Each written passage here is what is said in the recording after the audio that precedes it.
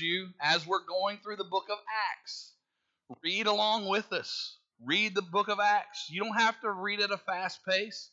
Read just a few verses each day. Read and just follow along. Have that where you understand and know what God is saying to you, what God is speaking to you. I believe that if you will read that as we are reading, as we're going through it, it will enhance what I say and hear for you each week. Because I truly believe that, because we need to be in this together, working together, moving together. Today I want to talk about becoming a barrier breaker. Becoming a barrier breaker.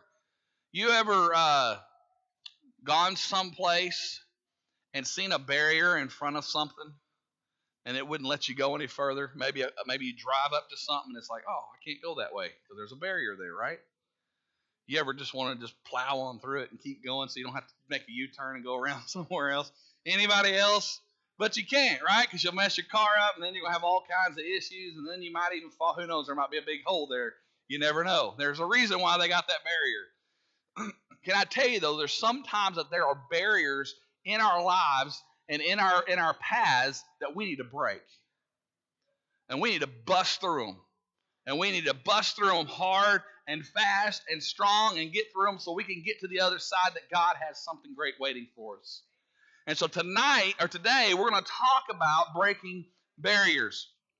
So as we study the gospel of Jesus Christ, it's important that we understand that the gospel message is for all people. Do you understand what I'm saying? It's for all people. It doesn't matter what race they are. It doesn't matter what religion they are. It doesn't matter what their home life is like. It doesn't matter what their financial status is like. It doesn't matter. The gospel of Jesus Christ is for all people. And it's up to us to tear down any barriers that there may be to keep us from reaching them and preaching the gospel to them. Now, in chapter 10, we're looking at the story of Cornelius. And this is a very important story for all Gentiles, for all of us. This is the moment that the Jews began to understand that the story of Jesus is for all people. It's not just for Jews. Amen? But Jesus came to die for all people. And it doesn't matter, like I said, what race we are, what we believe, what our family status is like. Come on, you know what I'm talking about. It's for everybody. So look at chapter 10.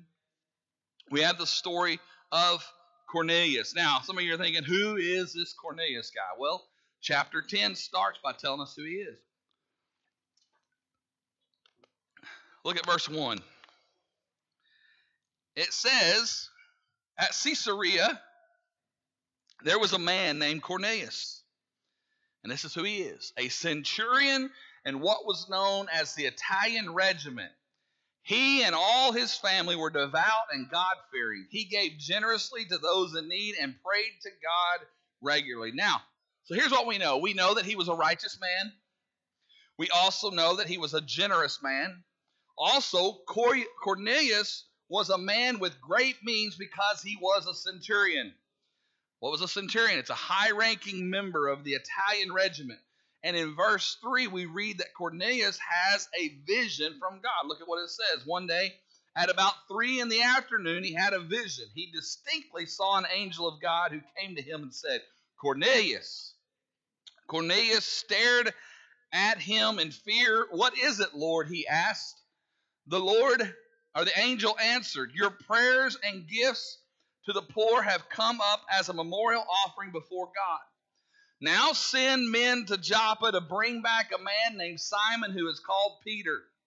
He is staying with Simon the tanner, whose house is by the sea.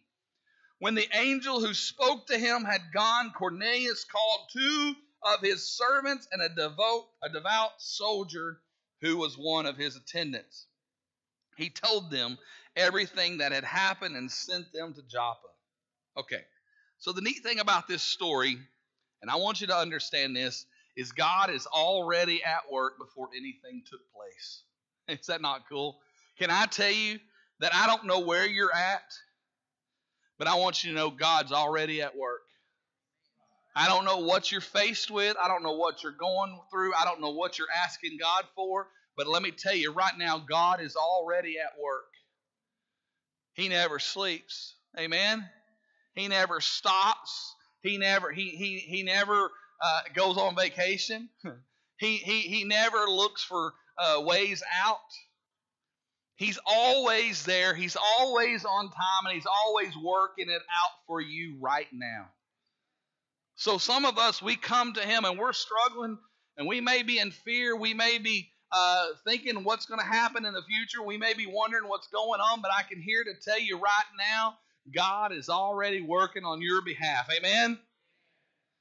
And you will never know the impact that you will make on a person when you begin to start listening and obeying what God is telling you to do. God is speaking to you about something that's going to happen in the future. And you may be sitting there thinking right now, well, I don't know if that's, legit. I don't know am I listening to God? Am I just making this stuff up? Is it just my head? Come on, am I the only one that struggles with this sometimes? God's speaking to us, right? And we hear these voices. We hear these things. I'm not saying crazy voices. It's not what I'm talking about. I know we have some of those too, right? Hey, anybody ever talk to yourself? No one's going to admit it, right? I talk to myself all the time, y'all. They say that's an intelligent person. They tell you intelligent people talk to themselves. They say that people that talk to themselves are very creative, right? I'm telling you, man, I've got it going on because I have conversations, y'all, and they say it's okay if you talk to yourself. It's when you start answering yourself. Hey, I do that too, I'm not afraid to admit there are times I have crazy moments, right? But it's okay because I just believe that's me and God having a conversation. Come on, you know what I'm talking about? That's me and God having a conversation, and we're talking, and we're getting to know each other, and whether you want to be a part of that or not, that's fine. You don't have to be a part of it. Just know that I'm okay. I promise you. It's just me and God having a conversation. All right? And so there are times that when God is speaking to you, we listen, and then we go and we act what God is telling us to do. And sometimes there are barriers that are in our way that we need to break through those barriers and move to the other side and know that God is real. God has a plan. God has a purpose. And so while the angel is speaking to Cornelius, a voice at the same time is speaking to Peter. Look at verse 9. It says, about noon the following day, as they were on their journey and approaching the city, Peter went up on the roof to pray. He became hungry and wanted something to eat, and while the meal was being prepared, he fell into a trance. He saw heaven opened and something like a large sheet being let down to earth by its four corners. It contained all kinds of four-footed animals, as well as reptiles and birds. And a voice told him, "Get up, Peter, kill and eat." "Surely not, Lord," Peter replied. "I have never eaten anything impure or unclean." The voice spoke to him a second time. "Do not call anything impure that God has made clean." This happened 3 times, and immediately the sheet was taken back to heaven. Peter's struggling with this. You know why Peter's struggling with this? Because he was a Jew. He had been taught these animals were unclean because of the law that was given to Moses. However, God was now showing Peter that everything was made clean because he was giving it to him. He was placing it to him and saying, look, everything that I have is yours. Everything that I have made, I am giving to you. He's letting him also know that, hey, everything that I have created is mine and is for me and can be received what I have to give to them. That is what that's what God was revealing to Peter. He was showing Peter that not just for the Jews the gospel message, but also for the Gentiles the gospel message. We have to take the gospel message to everyone. Everyone. People in this church, people outside of this church, people in the next county over, people in the next state over, people in 3 states over, and all around the world. We have to do the part that God has called us to do, to take the gospel message that Jesus Christ came to seek and to save the lost. If you remember, that's what the entire book of Luke was about, was Jesus coming to seek and to save the lost. Now we're moving on to the second letter of Luke, and he's telling them, hey, guess what? The gospel message is for everyone. And here's something that I've told you, and some of you may not remember. Luke was a Gentile. And he's writing and he's saying, hey, this gospel message is not just for you, but it's for me as well. And we have to understand that God was showing Peter that everything was made clean. Look at verse 17. It says, while Peter was wondering about the meaning of the vision, the men sent by Cornelius found out where Simon's house was and stopped at the gate. They called out. So remember, this is 2 things that's happening. You've got the scene over here at Cornelius' house and everything that went on in the first few verses. Then it kind of gives you a cut scene over to what's happening at Peter's house. Or not Peter's house, but where Peter was. He was at Simon the tanner's house. And it's giving you what's taking place there, the vision, everything that's happening with Peter. He's on the roof. The sheet comes down. It's loaded all a bunch of animals that they weren't able to eat before. Okay? And then now these 2 groups are merging together because they've made the journey from Cornelius' house to where Simon is, and they're knocking on the door. And here we are. And it says in verse 19, while Peter was still thinking about the vision, the Spirit said to him, Simon, 3 men are looking for you, so get up and go downstairs. Do not hesitate to go with them, for I have sent them. Peter went down and said to the men, I'm the one you're looking for. Why have you come? The men replied, we have come from Cornelius the centurion. He is a righteous and God-fearing man who is respected by all the Jewish people. A holy angel told him to ask you to come to his house so that he could hear what you have to say. Then Peter invited the men into the house to be his guests. Now, this is something that's important too. I want you to understand this. Now, we won't know a lot about this until the next chapter or 2, but I want you to understand it's important that Peter invited these people into his home. Jews weren't supposed to invite Gentiles to come in and fellowship with them. It was the law. It was against what they were supposed to do, against tradition. And it says, the next day, Peter started out with them. So now, not only has Peter invited them to be guests in his house, now he's going with them to their house. That's another no-no. The next day, Peter started out with them, and some of the believers from Joppa went along.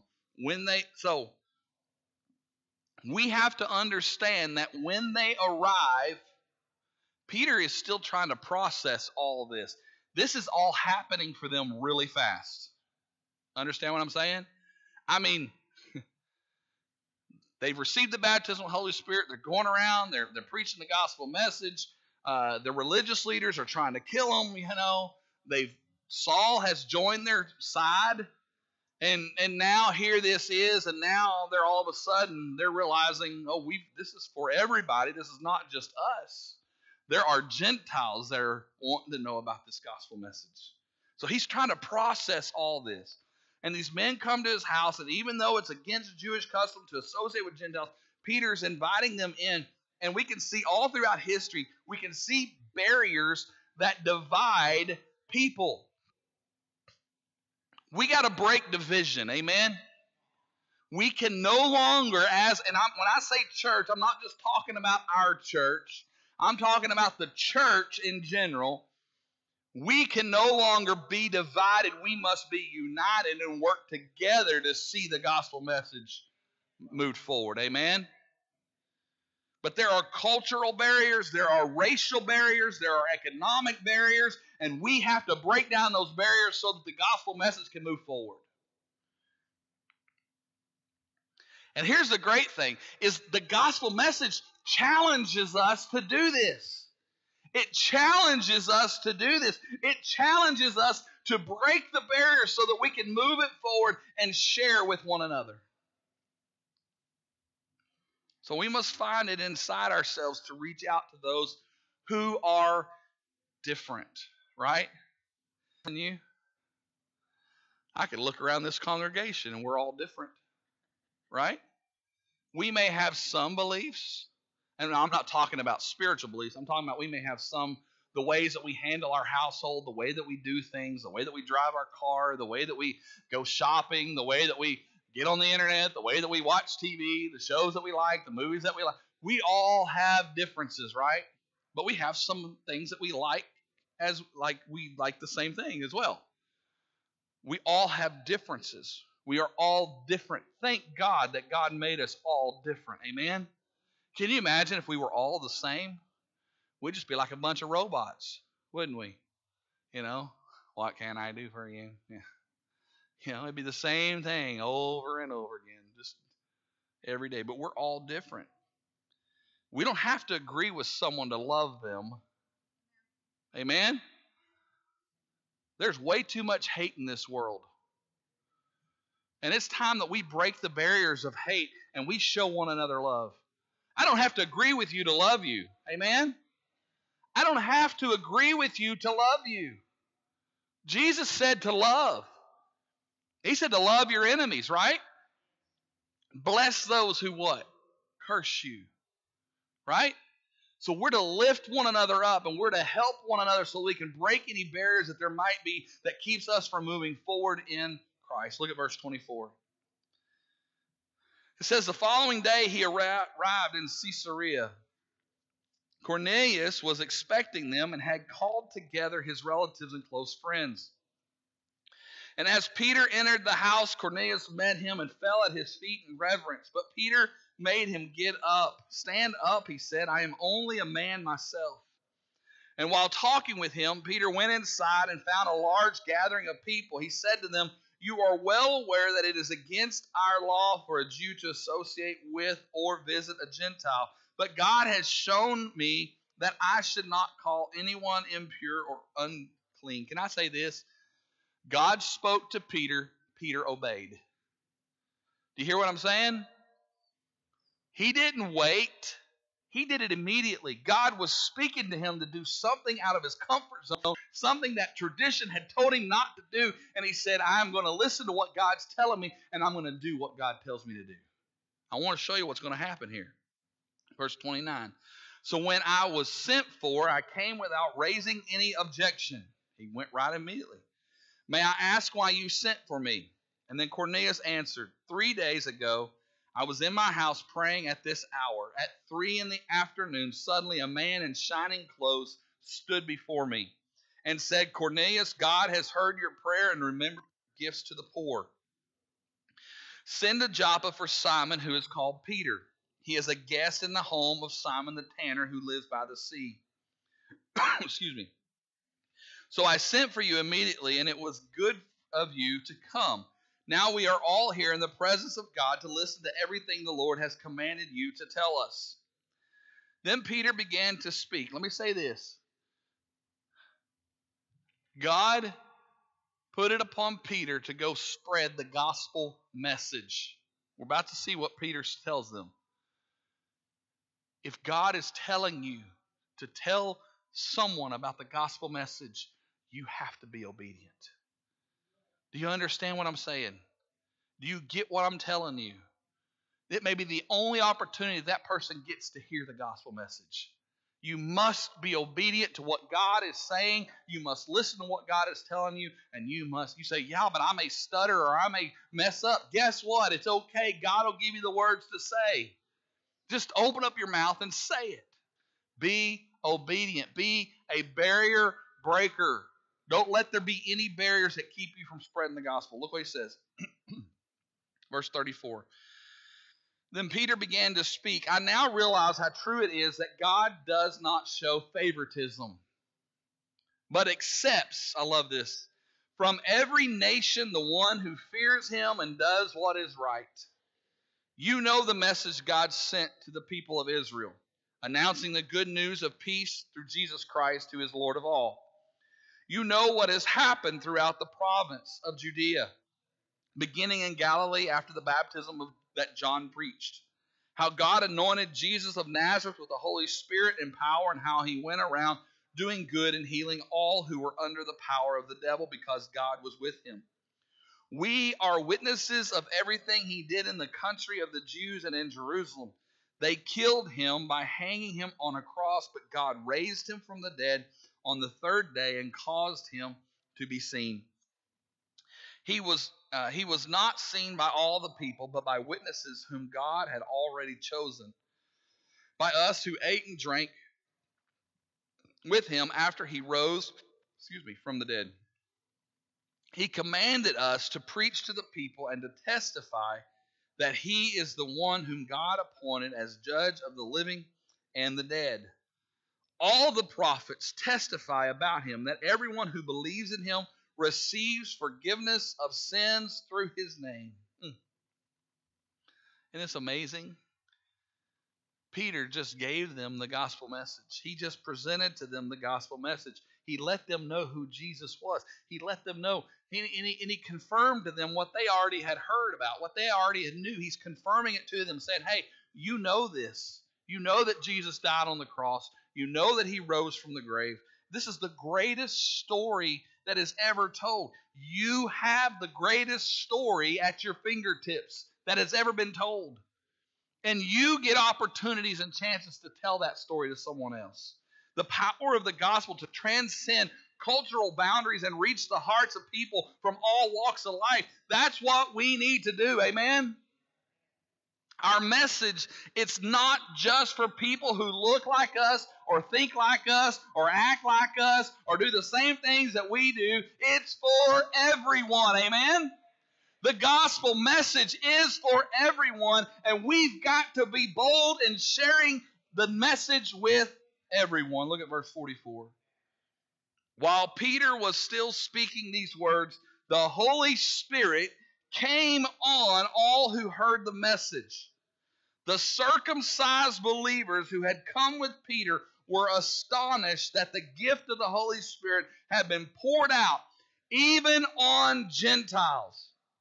For they heard them speaking in tongues and praising God. Then Peter said, surely no one can stand in the way of their being baptized with water. They have received the Holy Spirit just as we have. So he ordered that they be baptized in the name of Jesus. Then they asked Peter to stay with them for a few days. Can I just say that as all this was taking place, the Holy Spirit comes in and confirms what is to be done. The Holy Spirit comes in and confirms that the gospel message is for everyone. It's not just for you and me. We can't keep this message to ourselves. Do you understand what I'm saying? We cannot keep the message of Jesus Christ to ourselves. We can't just hoard it amongst ourselves. We must get the message out. We must let people know. We must tell people the good news that Jesus came and he died on the cross and he rose again so that you can have eternal life, so that you can have victory, so that you can live a life that's free without any barriers keeping you from moving forward, so that you can present the gospel to the next person. That's what we are to do. That's who we are to be. That's who God has called us to be. The Spirit confirms this. When people who are different than you accept Jesus as their Savior, we got to welcome them into the family of God because God has already accepted them. Amen? So I believe this chapter, it's a great story, is it not? I love this story. This confirms that the gospel message is not just for Jews, but it's for you and me. Amen? It's for everyone. It's for all of us. We all have an opportunity, and we see that, the confirmation of the Holy Spirit confirming by coming on and baptizing them in the Holy Spirit. The Holy Spirit baptism moved upon them. They began to speak in tongues. There was a power that came in that room. But this gospel, the God's heart, He challenges us to look past any prejudice that we may have and move forward. Each of us, we got to become barrier breakers. Amen? Let me ask you a question this morning, and I'm coming to a close. Are you willing to reach across cultural, racial, and social barriers to share the gospel? Is there anything that's keeping you from sharing the gospel message with somebody? You say, well, they don't like me. Then I'd start praying for them. Because God may be speaking to you right now to talk to that person. What did He say? He said, love your enemies. Did He not? Bless those who curse you. We're to love them. We're to show them the love of Jesus. We're to reach across the aisle. And whether we think that they are for us or not, we're to show them the love. And we are to tell them the message of Jesus. So we got to let God break down any barriers that may exist in this church. Amen? We prayed Wednesday night. One of the things that we prayed about was any racism that had plagued this church from the past. I wasn't here then. I've heard stories of things. But can I tell you that as long as I'm here, we're going to move forward and we're going to love those that God has embraced us, given us. We're going to, any walls that might be built up, any barriers that might be built up to keep us from moving forward are going to be broken. I want us all to stand this morning, all stand unified together.